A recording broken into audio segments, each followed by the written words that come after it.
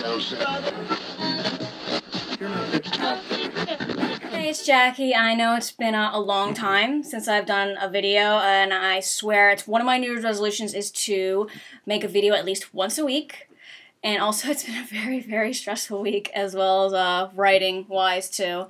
I'm so glad Christmas is over, and we're heading to 2015. So here's a couple of my other New Year's resolutions that I want to try. One of my New Year's resolutions is to get more into yoga, like do it on my days off, you know, do it more than like once or zero a week. I need to actually finish a book that I read.